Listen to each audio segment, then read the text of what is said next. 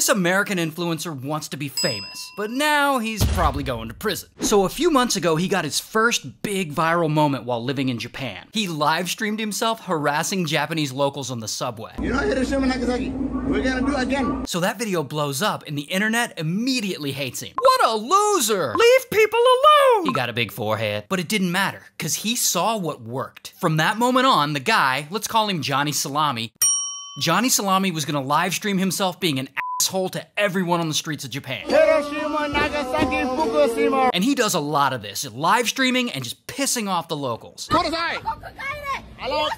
But pretty quickly, Salami gets a bad reputation. Yeah, this you? It's me, yeah, what's up? I got a problem with you, bro. He even gets smacked in the face one time. If I go back in which I can't show you. And later he gets choked out. I'll hop in Discord. Which I also can't show you. He even gets punched in the head one time. Nothing. All right, you get it. I can't show you. But after all that backlash, did Salami learn his lesson?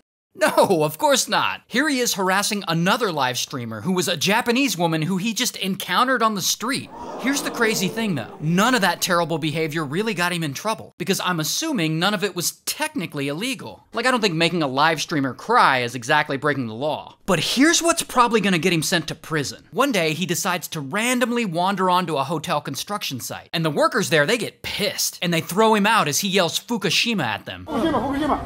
Whoa! Then, 3 weeks later, police catch him outside of a 7-Eleven where they were waiting for him, and they arrest him and charge him with trespassing for wandering onto that hotel construction site. Yo, somebody call Joe Biden. Somebody call the US Embassy right now. So why did they come down on him so hard for trespassing? My guess is police have been looking for an excuse to bring him down for a long time. And finally, he did something actually illegal, like trespassing. That's just my guess. He now faces up to 3 years in Japanese prison, but hey, at least he got a little internet fame, right?